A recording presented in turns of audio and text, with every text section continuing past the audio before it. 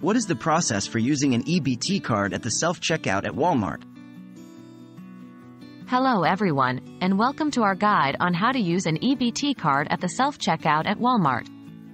We understand that navigating the self-checkout can sometimes feel intimidating, but with this guide, you'll be handling it like a pro in no time. What is an EBT card? Firstly, it's important to understand what an EBT card is. EBT stands for Electronic Benefit Transfer, which is a system that allows state welfare departments to issue benefits via a magnetically encoded payment card. In other words, if you have an EBT card, it means you're receiving assistance from the government for food or other necessities. Before you begin, have your EBT card ready. Before you begin the self-checkout process, make sure you have your EBT card handy. You'll be using it just like you would a debit or credit card. This means knowing your EBT card's PIN number as well. Starting your self-checkout process.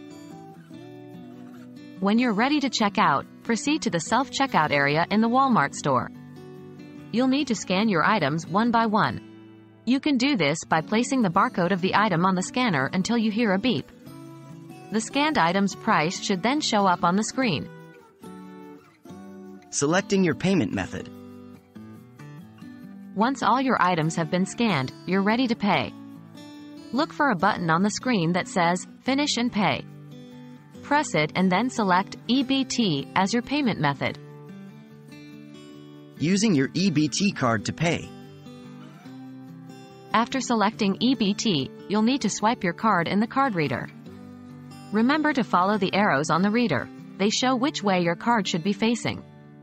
Then you'll be asked to enter your PIN number. Make sure to shield your PIN as you enter it for privacy. Finalizing your transaction. Finally, once you've entered your PIN, the system will check your balance and, if it's sufficient, it will deduct the amount from your EBT account. The machine will then print a receipt. Always check and keep your receipt as it will show your remaining EBT balance.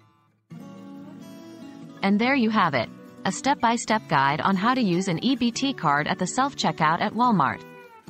We hope this tutorial has been useful, and remember, practice makes perfect. Don't worry if you make a mistake, just ask a Walmart associate for help. They're there to assist you. Happy shopping, everyone!